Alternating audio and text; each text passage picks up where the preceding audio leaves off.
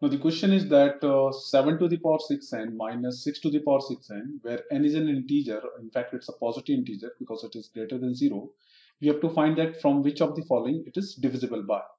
Now 7 to the power 6n minus 6 to the power 6n, if n is any integer, what I wish to do is that I want to bring it in the form of a to the power n minus b to the power n. For this we know that if n is odd, then a to the power n minus b to the power n is divisible by a minus b only. But if n is even, then a to the power n minus b to the power n is divisible by both the factor, that is a minus b as well as a plus b. So my objective would be to take the even n as even first.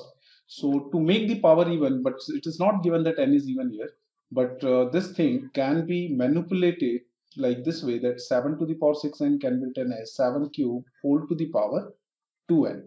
By taking 2n in the power, we can be sure that this, for any value of n, 2n will be, or 2n will always be even number. And the next thing is 6 to the power 6n can be written as 6 to the power 3 to the power 2n. Now this particular expression we have brought in the form of a to the power n minus b to the power n, where n is even or the power is even. So this thing or the expression will be divisible by 7 cube minus 6 cube as well as 7 cube plus 6 cube.